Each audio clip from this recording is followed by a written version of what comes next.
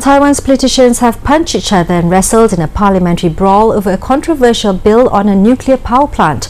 Dozens of politicians from opposing camps clashed on Friday as they tried to seize the chamber's podium, splashing water from cups and plastic bottles at each other.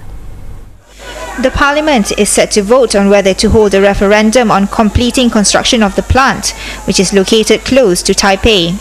Taiwan's opposition Democratic Progressive Party is against the plant, citing safety fears. The government says the facility is needed to prevent a power shortage. Nuclear power has long been a contentious issue in earthquake-troubled Taiwan and became more so following the Fukushima nuclear disaster in Japan in 2011. The fourth nuclear plant is about 90% completed and due to come online in 2015. Construction began in 1997 but was halted while the DPP was in power from 2000 until 2008. Like Japan, Taiwan is regularly hit by earthquakes.